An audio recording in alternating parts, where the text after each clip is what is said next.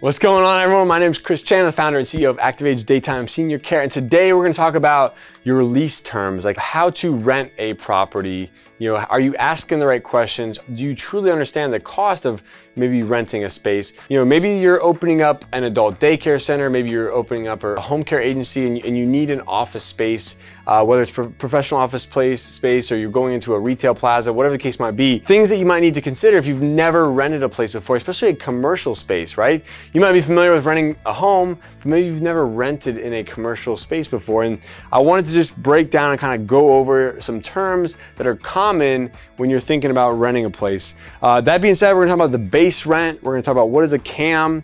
We're gonna talk about triple net, taxes, TI, which is tenant improvements, rent abatement, tenant responsibilities, terms, and personal guarantees, and things like that. But you know, really the core of this message is to, you know, kind of help you understand when you think about calculating the cost of renting a space, especially when you're thinking about opening up an adult daycare center, right? Because you know, you need an environment in order to conduct your business. And you know, when you think about that location, that's going to be one of your larger expenses. And is it something that you're purchasing or is it something that you're leasing? If you're going to lease the space, then it's very important because you're probably going to put a lot of, you know, improvements into it and invest a lot of money into the build out of it. So it's just extremely important for you to take into consideration, you know, what is it going to truly cost me to rent this place? What is that base rent? You know, is there a CAM? Is there triple net? What's the difference? You know, how is it going to work if there's repairs that need to be made in the future and things like that? So, you know, that being said, just kind of just a general idea. So let's say, for instance, just for simple rounding sake, we're thinking about base rent at $10 a square foot. So say you see some ad, you're $10 a square foot, you're like, man, that's not too bad. $10 a square foot, we can do that. And you know, say you need 5,000 square feet for your adult daycare, right? So $10 a square foot, 5,000 square feet. The way you're gonna calculate this is you're gonna calculate the square footage, 5,000 times $10 per square foot. Now it's gonna give you the annual cost of that. So that's gonna be $50,000 per year. In order to come up with a average monthly cost, you know, you divide that by 12. And so this is gonna turn out to be, let's see here, $4,166 per month, okay?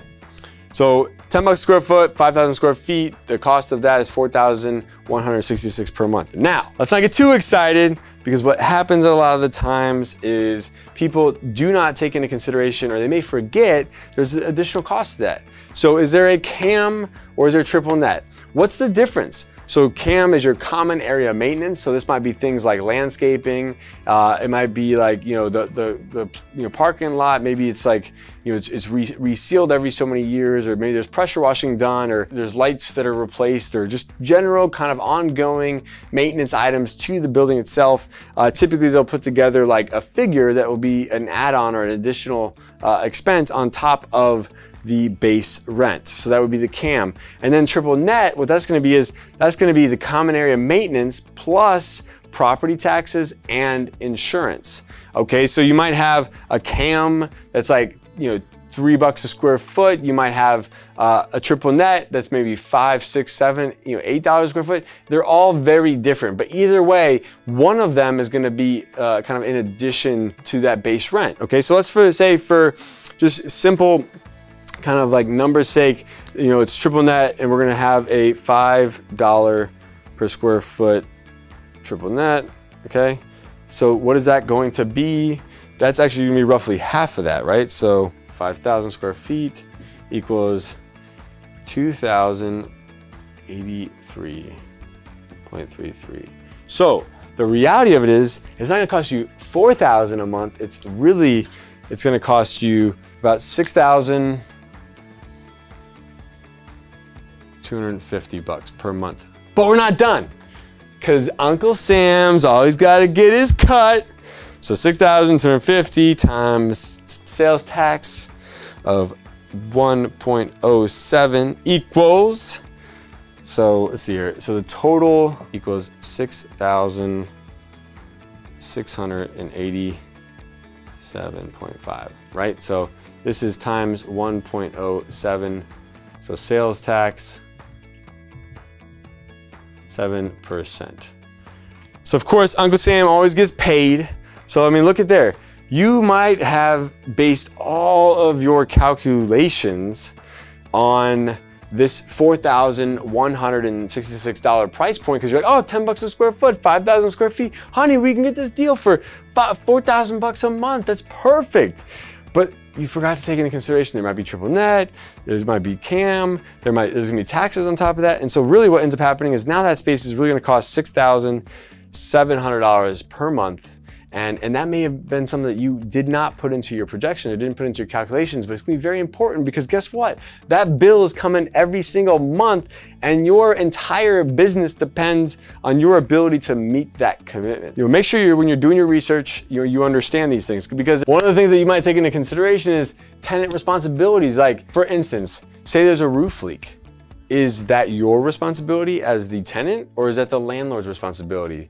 Sometimes people make the assumption like, oh, that's the landlord's. Well, it depends on how the contract is written. It depends on that building. It depends on that landlord. Every single landlord might be a little bit different. So there might be a common element between landlords. There might be these common themes, but they're all gonna be a little bit different. So it's gonna be very important for you to understand, like if the toilet breaks, if there's a water leak coming from the roof, there's a water leak in the wall, if there's an electrical issue, like what responsibility falls on you, where you gotta call as the tenant, call the electrician, call the plumber, call the roofer. If the AC goes out, is that you as the tenant's responsibility or is that the landlord's responsibility? Who do you call for those situations, Making sure you understand those things. Also, you might also want to take into consideration when you're signing a lease, are you signing a 2-year lease, a 5-year lease, a 10-year lease, depending on the length of the lease that you're signing, are you able to potentially qualify for tenant improvements? What that might be is the landlord might say, hey, you know what, we'll go ahead and make $10,000, $20,000, $30,000 worth of improvements to the space, and you can kind of have maybe some oversight on how those improvements are made, and then they might have some oversight on how they choose to spend that money. And it would be kind of like a mutual agreement of like, hey, we're gonna go do this, but they're gonna put money into the building. You might also have the ability to get a rent abatement, where maybe you're like, hey, we're a new business, we're a startup, it's gonna take us X amount of time to get licensed. And so what you might do is say, hey, can I get a rent abatement for X period of time? That might be a full rent abatement, or what it might be is it might be a rent abatement where you don't have to pay the base rent, but you might still have to pay the CAM, the triple net, and the taxes. So it might be an adjusted like rent abatement, not a full rent abatement, but there might be where the base rent itself is adjusted, but again, you're still paying CAM, you're still paying triple net, and you're still paying taxes, okay? And then the other thing would be is like, is there a personal guarantee? Sometimes if it's a big chain or a big franchise chain, like I know like as we build our franchise out, my hope is that someday we get to a point where our franchisees no longer have to have a personal guarantee because the brand is so strong and our due diligence is so good that we have such success that landlords were able to show them a proven track record, and then franchisees or tenants aren't. They don't have to put up a personal guarantee. Their business can be what's guaranteeing the lease to be paid. So, and then understanding the terms. Do you have a percentage of increase every single year? Like, is there a 3% bump on the base rent or a 5% bump, or is there no rent increase for the first 4 years and then a 3% rent increase kicks in after that? So just taking all of those things into consideration, making sure you have a full picture of all of these different items that make up your base rent, because at the end of the day, you want to get this right. This is a very important piece to the puzzle because it is going to be the home of your business, and your business is going to rely on the space that you lease in order for that business to be successful. And because this is such a large investment, both in the build out as well as like the investment into this business, you want to make sure that it's the right place and that you understand the lease and that you understand the contract and you understand how it works and that you're educated when you're going in to make an offer on that building. So that being said, I hope this helped answer some of your questions in regarding leasing a property or renting a property in a commercial building or in a retail plaza.